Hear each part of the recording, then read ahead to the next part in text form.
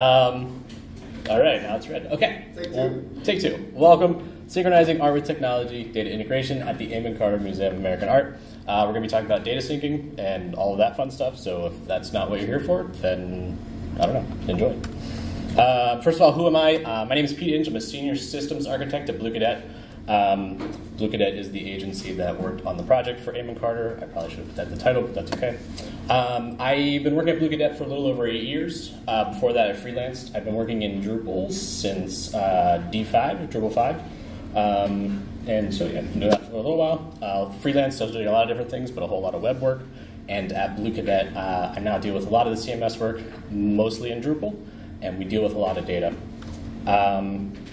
Blue Cadet, our thing is Blue Cadet is redefining visitor experience for the world's most creative businesses, brands, and cultural institutions. Our work ranges from designing visitor centers and immersive exhibition installations, developing comprehensive web platforms and digital tools. Basically, we are not just a web shop. We do a lot of in-person experiential work, or in-museum experiential work. So we're using a lot of Drupal and other CMSs to handle data and pushing that all to that. And we do websites as well. And a little bit about Amon Carter. I'll let you read that whole thing, but it's a nice museum in Texas, American Art Museum, medium-sized museum. A really pretty cool collection there. And we partnered with them about 4 years ago, to redo their website. And then part of that was to create this collection explorer that we'll be talking about today to sync their data. So first of all, to get started, what is data syncing? Also, just a side note, I've been playing a lot with AI imagery, so hopefully it's better than looking at code and database tables and stuff like that, but yeah, hopefully enjoy that. But what is data syncing? So first of all, the way that I would talk about it, we're talking about bringing external data into your site for a specific purpose. Specifically for this project, we're bringing it to create an explorer that people can see their collection. Basically for this, we are maintaining in two independent sources, so that you have your source where your data is coming from, then you have your website as well, and you have that source of data in there. For this, you're typically maintaining your data structure, but that's not necessarily a requirement, but typically happens. And it's not a migration, so I think it's a little bit of a picky distinction, but migration is definitely something different than data syncing. Migration, we usually have another source. We're moving data from there into our website. We're usually changing it a lot. If you're doing a typical Drupal migration, you're changing fields, you're changing all that kind of structure. So a little bit picky, but also just why we're talking about this today. It is a little different. So why are we talking about this today? Well, first of all, we're at a conference. That's what we do. The big thing here is current state of technology. This isn't new, but we have data everywhere, microservices, all this stuff. We have access to it. People have a huge computer in their pocket. Part of that is we are just getting to be a technological place. We've seen, at Blue Cadet, we've seen a surge in organizations wanting to digitize. The pandemic has really kind of caused a little surge in that as well. But organizations are realizing and putting the money and time and effort behind digitizing, whatever it might be. And Drupal is honestly a great platform for handling these larger things. It's all the structured data. It's just a great thing to be using. Also, specifically with museums, typical museum has about 95% of their collection in storage. And this, the first time I heard this, I thought the number was wrong. That is a huge number. But yeah, typically, there's just so much that the public can't see from an art collection. Whether they're just duplicates of things or just less important, or they can't actually physically put it out in space, in their space. There's just a lot of artwork and all the stuff around collections that the public can't see. Obviously, there's other reasons for data syncing, but we're talking about art museum today. So to start, this is, we have a less technical client, so they didn't come with us with a list of things that we had to do and what they wanted. I pulled this from our SOW, but we were creating an easy-to-use, accessible collections explorer, and this was really to extend their in-gallery experience. That was their point. So we had a lot of fun trying to figure out what they wanted, how they wanted to do it, how we should be doing it, And so, yeah, that was a fun process of figuring this all out. We came down to syncing their whole collection, and that was fun. So first of all, we were in Drupal 8. That was the CMS we were building. Our first phase, we kind of built a very small site, a couple web pages, and then we were building that out. We are hosted on Pantheon. Their collection data is all in Emu, and their dams is in Piction, so we were dealing with that. And for the actual Explorer, we were using Pantheon Search, which is basically Solr. They're using an instance of Solr. And then what we were looking at was almost 62,000 artworks, the size of their collection.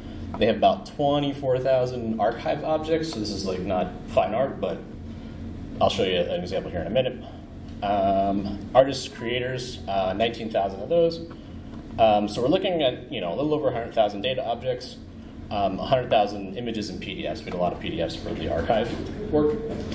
So it wasn't a massive amount of data, but it was a decent amount to think about with speed and performance and all that. So here's just a little example of the actual Collection Explorer that we've ended up with.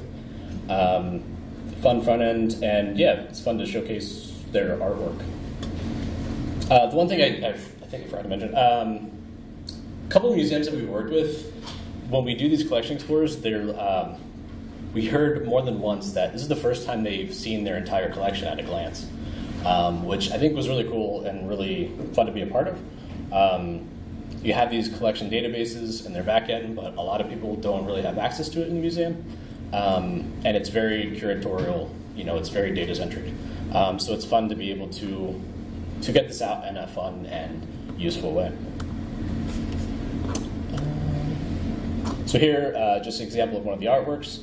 I don't know why, but I like this fish called Saw picture, and I use this as my test object a lot.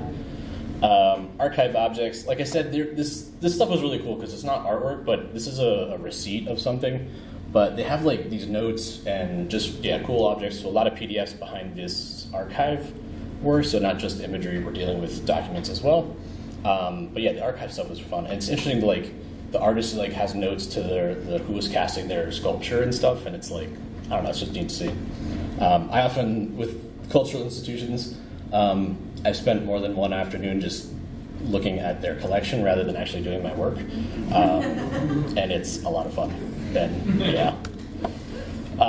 Artists. For some reason, they don't like images for their artists, but we have a lot of artists and creators. They call them creators because it's also like the foundries that are casting the artworks and stuff like that. And then we brought exhibition data in. This was a little bit different process than everything else, but yeah, it was part of the process.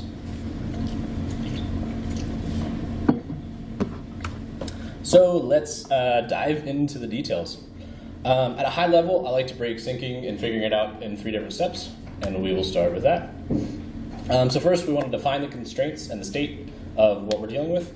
As with any developer, and you're trying to figure out a problem, hopefully you're knowing what you're doing to get into it. I would also say here, document as much as you can, and document the why. You'll hear me say it a couple slides. I don't remember, and so we made some decisions. I remember making the decision. I don't always remember why, and that might come back later when you have to deal with problems down the road. Second, decide on strategy. Like, how do we want to execute the process? There's Drupal, technology, web, everything. There's like a million ways of doing everything. Half of them are probably okay, so we have to decide on a strategy. Third, decide on the right tools. Again, with Drupal, we have a lot of modules. It's all contrib. You can write your own custom code. What is the right tool to handle everything?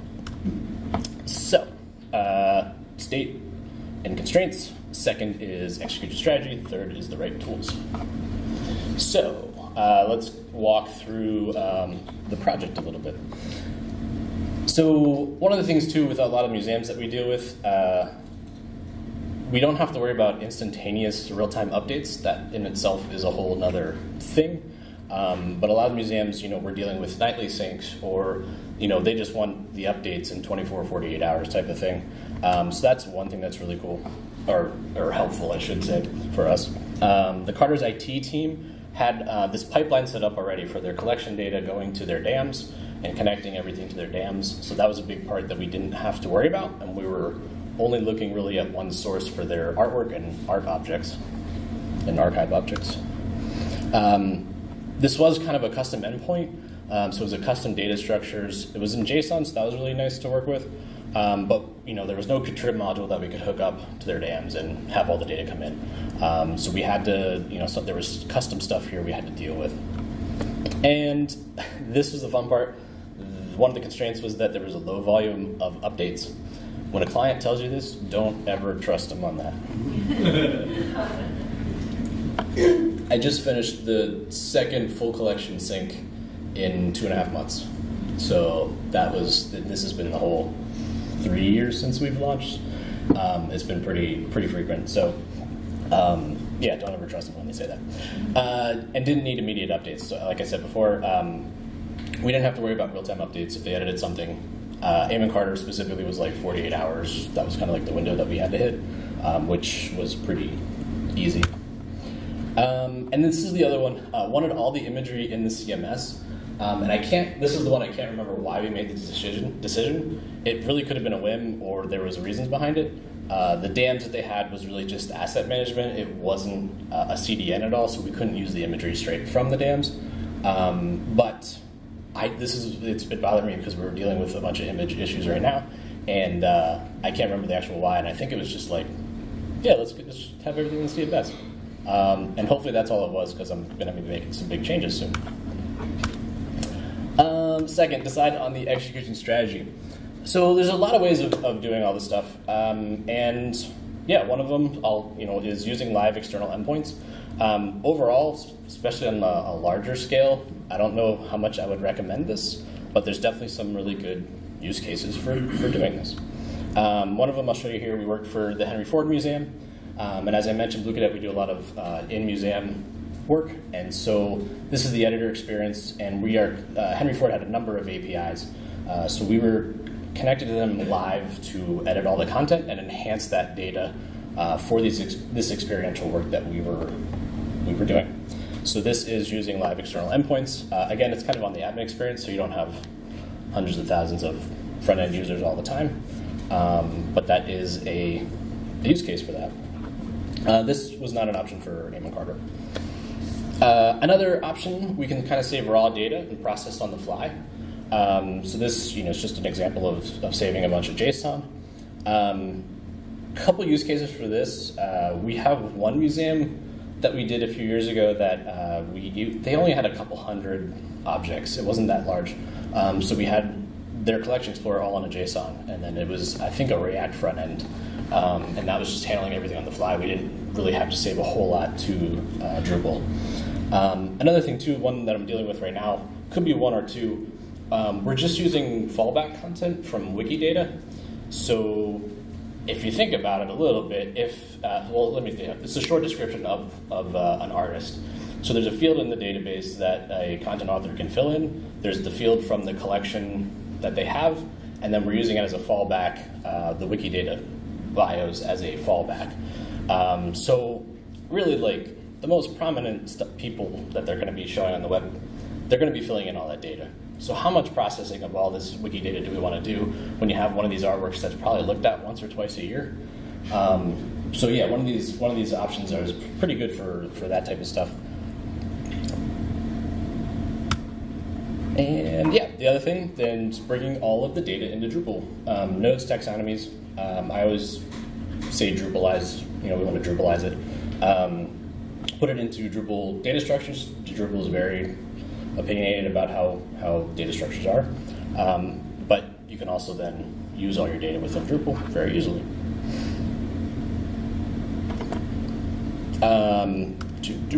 So for Amon Carter, we brought all the data into Drupal, and there are a number of reasons for that. This is actually live footage of us building fields.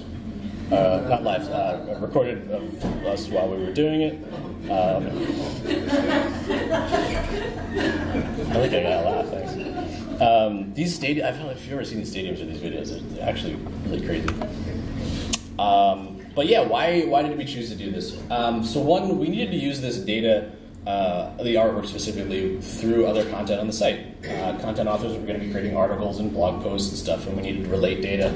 We needed to pull in the imagery. We needed to do all this kind of stuff. So this data wasn't in a silo. If we didn't have to, if that data didn't have to touch anything else in the CMS, another option would be totally viable, but we were using it in Drupal like we wanted to use Drupal. Content was going to be enhanced in the CMS, like I mentioned. We can add more content to it. So a few things with this. The collection data is usually very curatorial focused, and it's pretty dry and that kind of stuff. So for some of these museums that we enhance that data. We have the ability for content authors to add more content and put stuff on top of their actual collection data. Another good example for Amon Carter, they have a lot of educational material, but it's not in their collection data. It's all on the website. So we are using that to enhance all of the artwork data as well. Content was going to be indexed through the search API, through Drupal's search API. Like I said, we were using Solar. At the time that I was making this decision, I used search API a decent amount, but it was really all kind of point and click. I was configuring it a lot, so I really didn't understand the nuts and bolts of it. But that was one of the decisions of why we were fielding everything. I thought it would just be a whole lot easier if everything was fielded. And yeah. So we then wanted to look at the tools. How are we going to do this? What are our options for being able to migrate all this data or sync all this data? Well, obviously there's the migrate module in Drupal. A very good module. The history, the origins of migrate are really dealing with Drupal to Drupal. But as with Drupal, we can do a whole lot of things with it at this point, and it's very handy for a lot of reasons. We also have the feeds module. Again, this one, the history of this, coming from RSS, XML feeds, dealing with that, but we can do a whole lot more around it now. And it's great for bringing in data itself. This is definitely more syncing, migrates more migration. Feeds is more is able to handle syncing a lot better. We also have custom code. So when you're dealing with custom code, you want to figure out the effort behind it. How much it's going to take compared to using a contrib module. If you use a contrib module, you might not be able to do everything you want, so you're still going to have to add something on. So how do you make that decision? Do you want everything on it? The other thing with custom code too is thinking about the technical debt. Do you want to put the technical debt on a contrib module and have them update the module all the time, or do you want your own devs to deal with that and handle that? Yeah. So for Amon Carter, another one, external to CMS. Yeah. So this one, I felt like I had to put in here regardless, but there's a huge caution around this. As with anything with Drupal, you don't really want to touch the database outside of what Drupal is doing. But I'll go through just a couple things that we could think about. You definitely don't want to try to create a node by writing directly to the database. You want to let Drupal kind of be Drupal and do what it does. But you might have custom database tables or something like that, and you can then have an external source kind of write to the database. For Amon Carter, the exhibitions, we had very large XML files. So the EMU was writing those XML files to the file directory, and then the website itself the CMS was then grabbing all that data, bringing in the exhibition data. So that was sort of external, but the actual data was all CMS processes. And for this, we chose the custom code. Obviously, I like to reinvent the wheel. I want to do the code regardless, obviously, because I can do it better, and I think I can do it faster, but that is usually not what happens. It's kind of funny because my boss is right here, and we have this conversation every 3 months of, I need to write it myself. I just need to do it myself. We're not going to do contrib. And then, yeah, we do contrib. Except for some of these bigger stuff, we do custom side. Yeah, anyways. But, so this is just one of the diagrams that we have of the pipeline. Timing and queuing of these updates with Amon Carter was interesting, I'll put it that way. And so we had to do a lot of custom code just to be able to get the data. So that was one of the reasons why we started down the road of custom code. and we just did the rest of it in custom code. To bring in that data itself, once we got the updates that we needed from the API, we would grab the data, the objects, add it to a queue worker in Drupal, and process the item in the queue at a later time using cron. So this code right here is just running through a queue factory. If you aren't familiar with queues in Drupal, and you do any kind of custom processing in general, I would say really understand what queues and queue workers and all that is. It's very, very handy.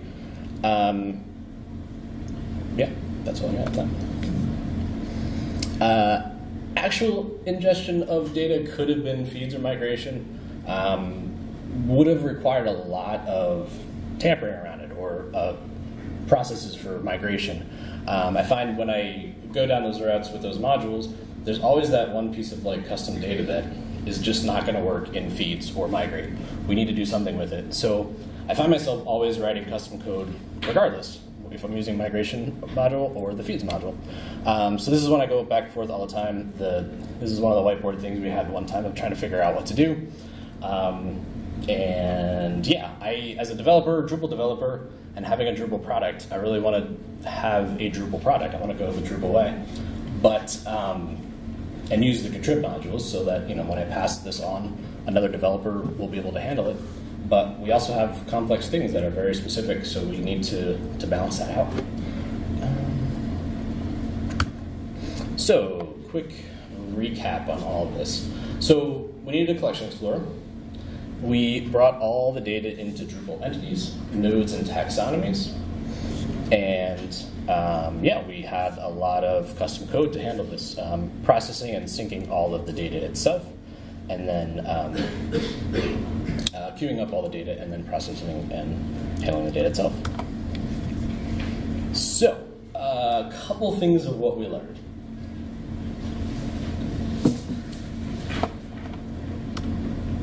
Well, dealing with images and files.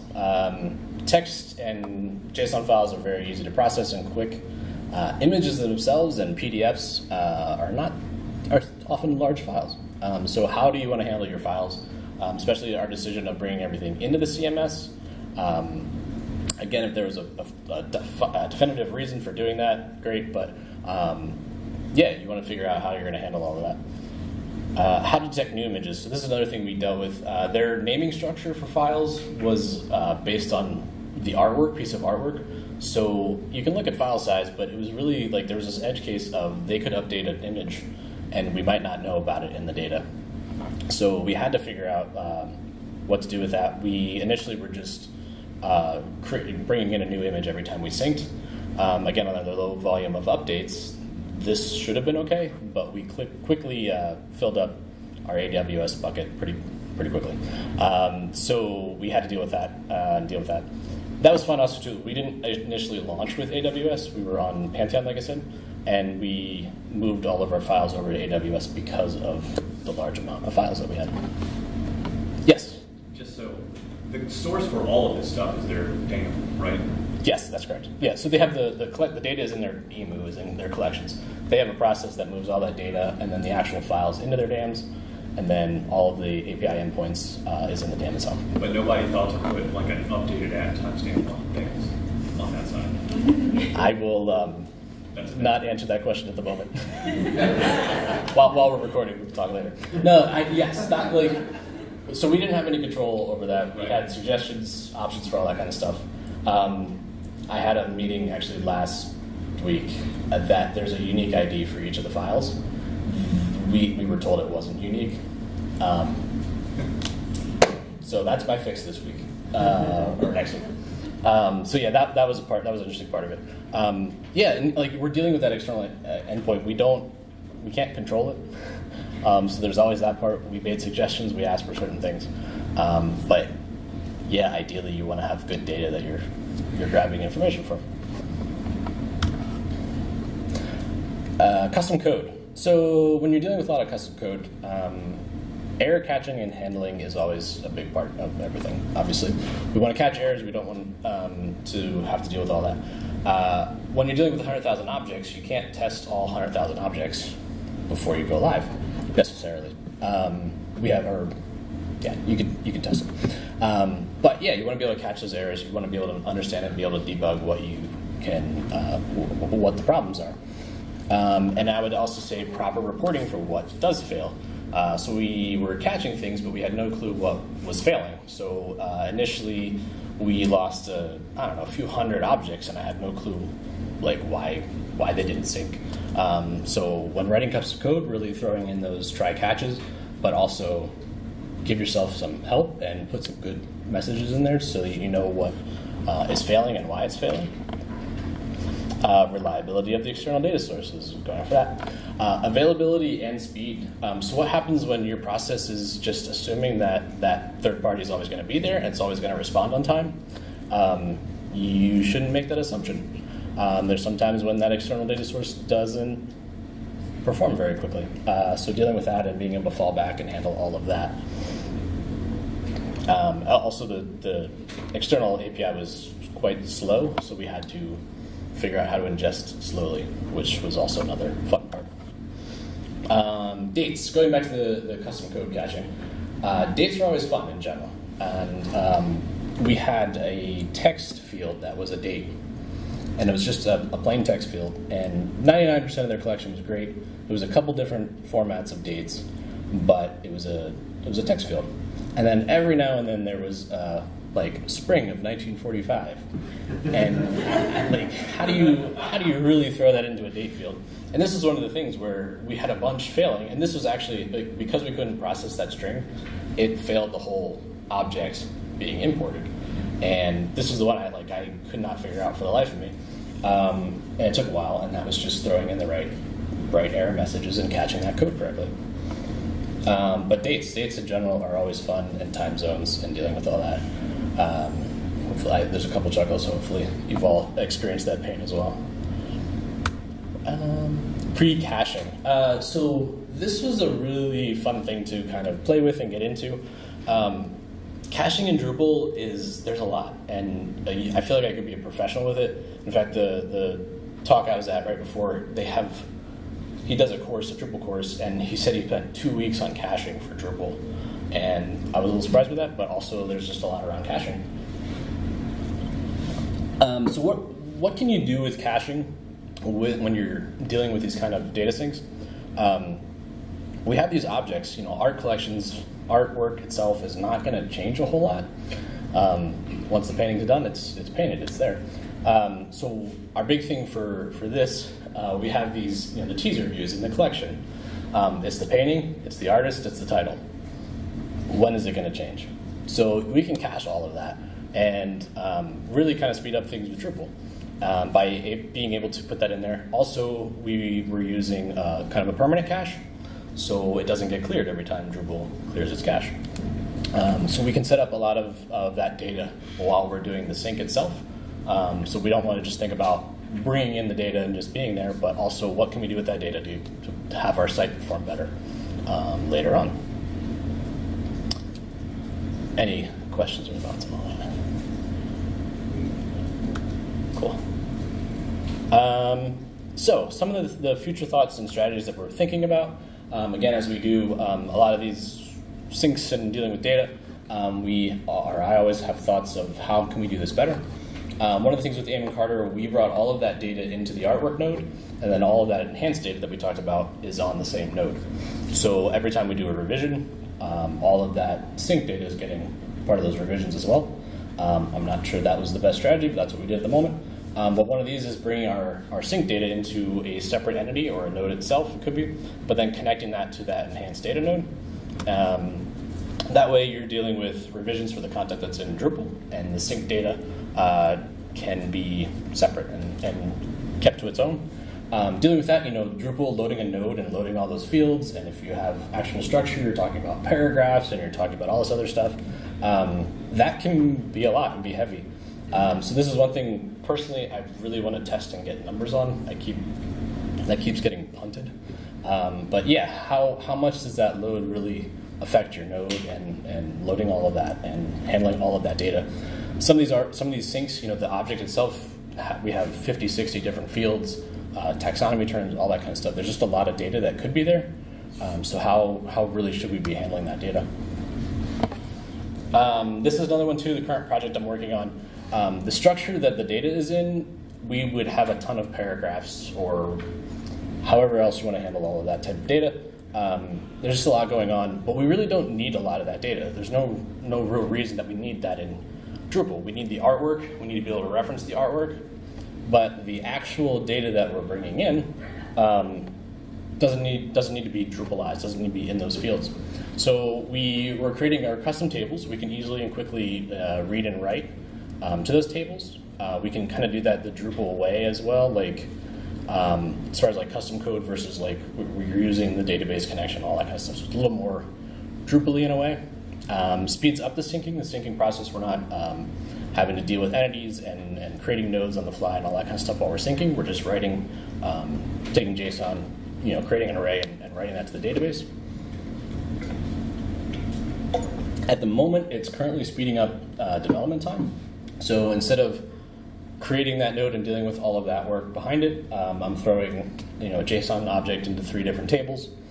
And then when I do need to bring all that into Drupal, if I need to, I don't know if I need to at the moment, but if I do, I can work on that later.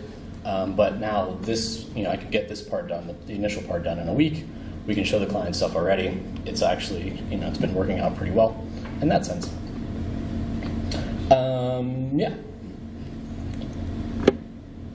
Yeah, so like I said, I would love to get some timing on this as well. Like, I would love to have those numbers because it'd be a little bit better to talk about. And caching. This is what I was talking about a little bit earlier, the permanent cache bin module. We started using this a lot for Amon Carter. And for these large data sets, it's coming out really well. The module itself seems to be fairly straightforward. It's not too difficult, so being able to do your own caching strategy with this, if you don't necessarily want a permanent cache bin, but you wanted to do your own caching strategy, being able to have caching outside of Drupal's normal caching is a huge viable option and one that we're going to be playing with a lot on our current project. And yeah, Search API. So like I said earlier, I was a configurer of Search API, but Search API has a lot of plugins. At the time, documentation around it, I had no clue what was going on, but we could dive into, I finally dove into and found these plugins that they have, and they're actually fairly straightforward once you figure it out. It takes a little bit to get into it, and this is just one of the plugins to expose that data from the custom database table to Search API, so we're not using Drupal fields for that. The actual code is like the last 10 lines. Everything else is the class and comments and all that kind of fun stuff. So if you're dealing with Search API and getting that a lot, having custom data or data that's not in your Drupal fields is actually, you can expose that to Search API and is kind of handy. And thank you. That is full talk. Thank you. Questions, comments, discussion? I'd love to talk about that or hear anything. Yes.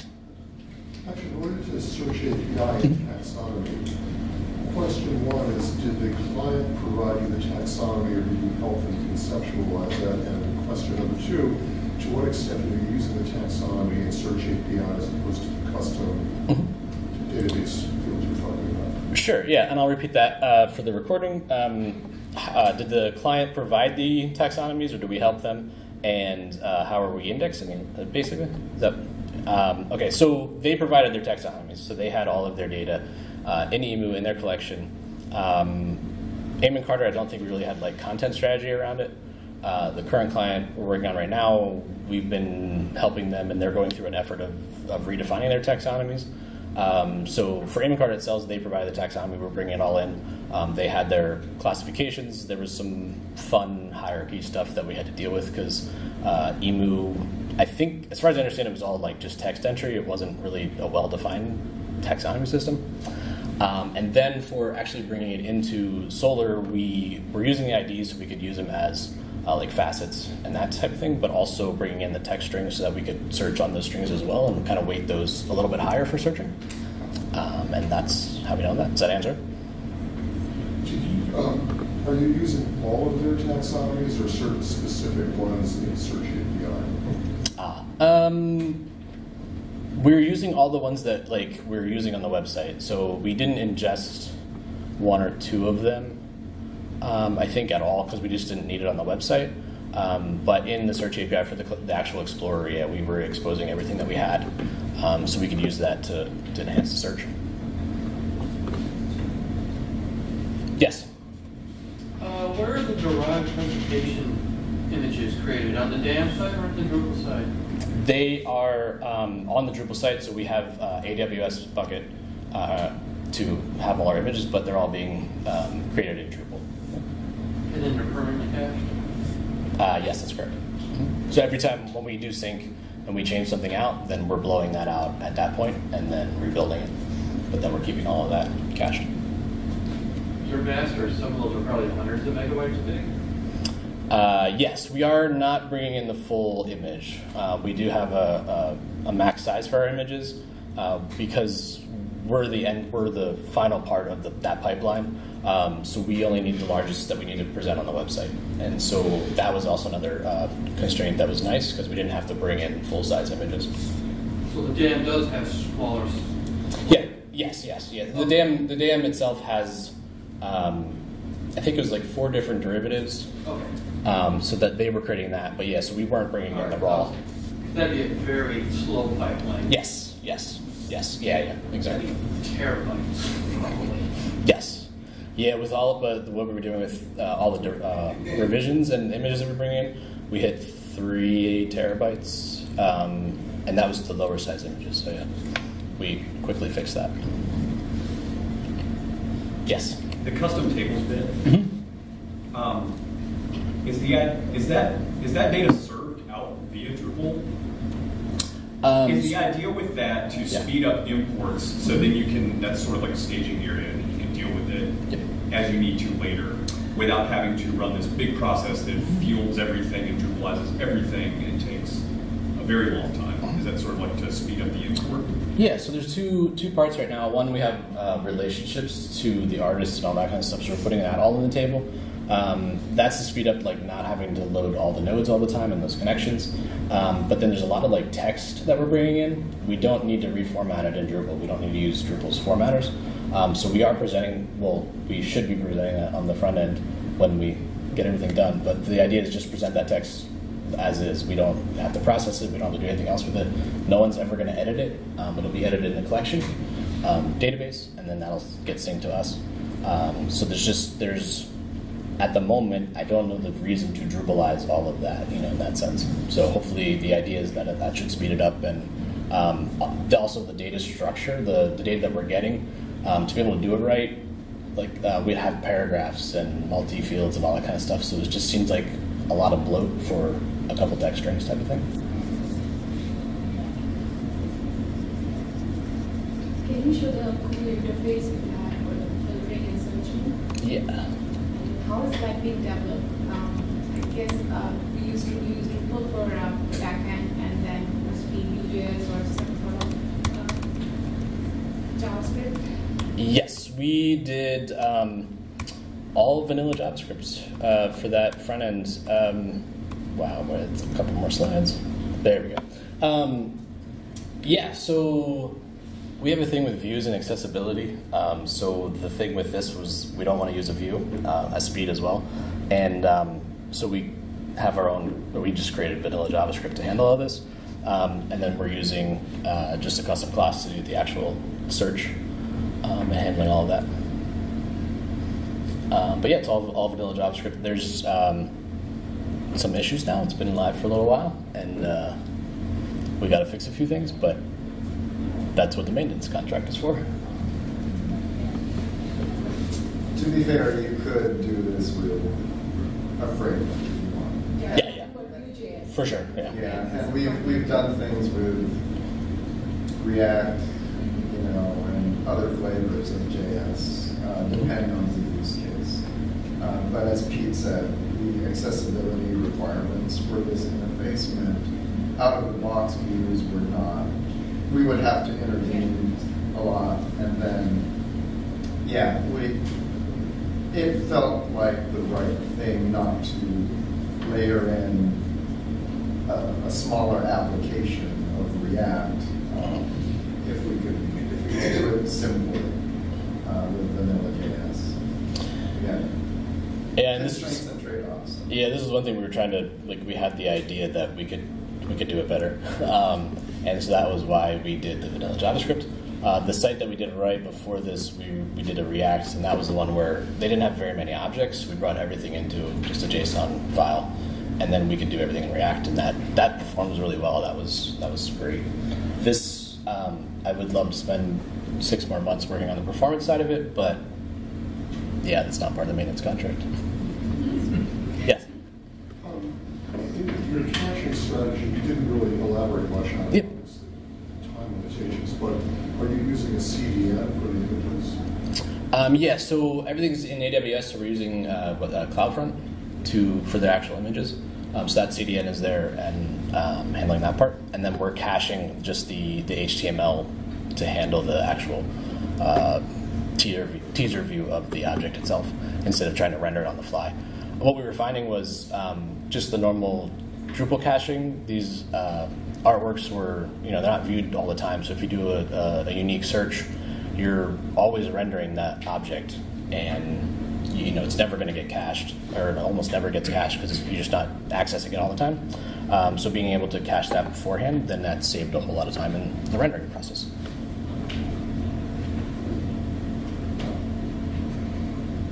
And like I said, the caching stuff, I feel like we could spend weeks and months on figuring out how to optimizing that, and that's always been fun to dive into.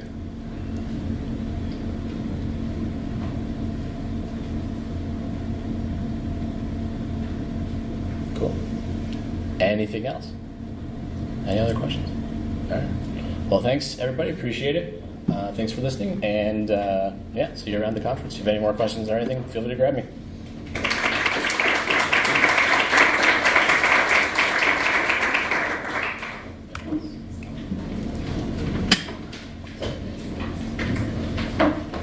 Yeah.